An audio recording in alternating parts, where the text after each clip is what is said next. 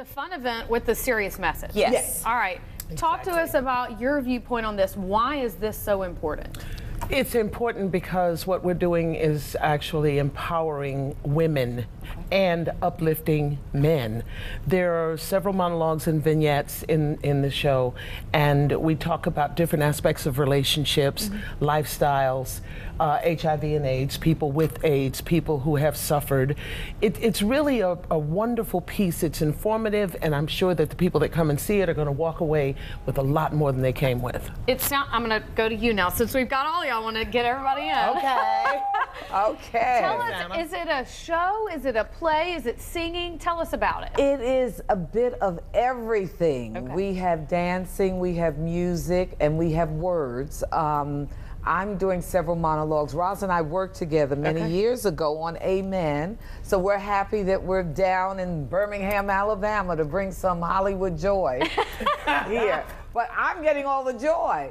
But it's a nice celebration of women's voices, because it's not just about HIV, it's about just how we live, how we get to talk and give a voice to that, about depression, happiness, and most of all, romance and love. Wow. Because that's all we want, is some romance with some love. There are some serious emotions in this tonight. I mean, there's a lot going on. And it's for men too. Yes, so men too. It's not. It's called Sisterbration, but that doesn't mean anything. Well, it's called the Butterfly Confessions. Okay. The butterfly, during the evening, the butterfly is several things. It refers to several different things. So you get to use your imagination also. Okay, and I know we've got all of us up here, but we've got someone over here as well. Yes. And what is she going to do for us? Tell us. She's going to do a monologue. A monologue from Butterfly Confessions. From the show. So this is a little snippet of what you might see tonight. Take it away.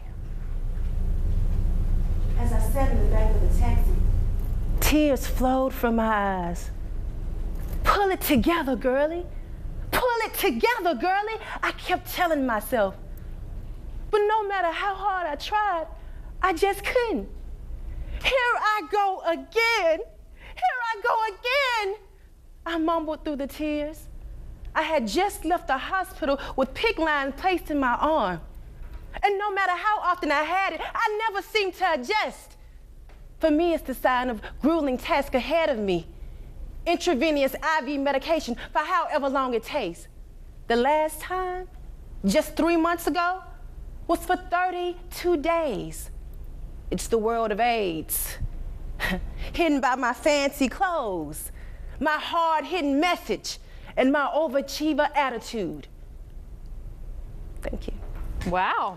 Yeah. Woo-hoo. I'm impressed. All right, so give us the details. It's tonight? It's tonight at the Alice Stevens Center, Alice Stevens Performing Arts Center. Yeah, on UAB's campus. Yes, it starts at 7 p.m. Tickets are $25, and they can actually contact the box office. And so, do you think they could get them out the door? They will walk up and get them? We have a few left just for the viewers here. Just for the viewers. You are a mess. I can already tell that this is going to be good. So thank you, ladies, so much. Thank you. Thank you. And we appreciate it, and everyone come out tonight and attend the event. Thank you. All right, we'll be right back after the break.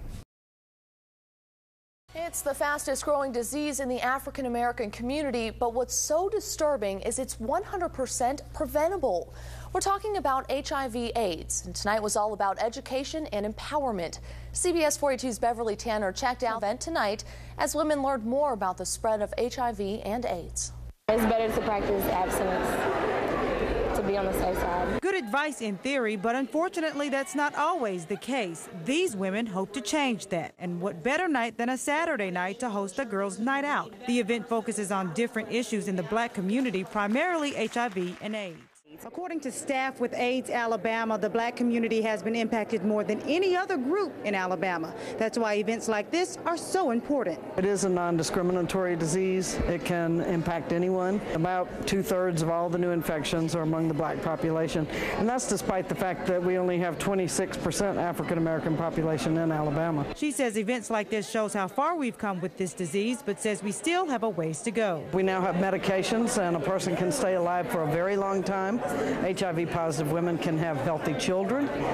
So, you know, when I think back to when the disease began 30 years ago and where we are today, it's no longer a death sentence. Kathy Hears with AIDS Alabama says about 30% of HIV cases in Alabama are right here in the Birmingham area, with 11,000 known cases in the state.